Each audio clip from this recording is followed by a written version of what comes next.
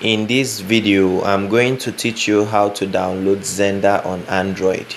Open your Chrome application. I recommend you should use Chrome browser for this tutorial. But if you have any browser you want to make use of, you can go ahead and use it. So open your browser.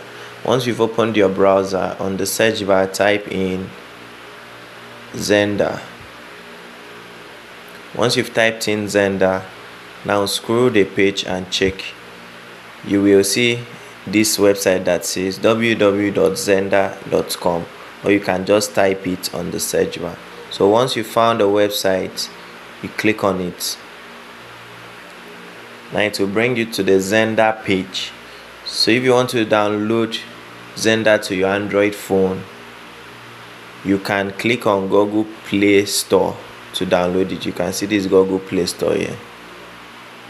You can click on it and download it to your device. It will take you straight to your Play Store application.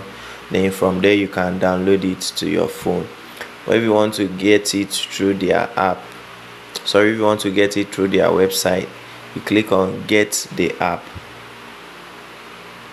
Now once you click on Get the App, it will bring you here. You will now see it will say file might be harmful, but the file is not harmful. All you need to do is just to click on Download Anywhere, and it will start downloading to your device. So let's click on Google Play Store, for example.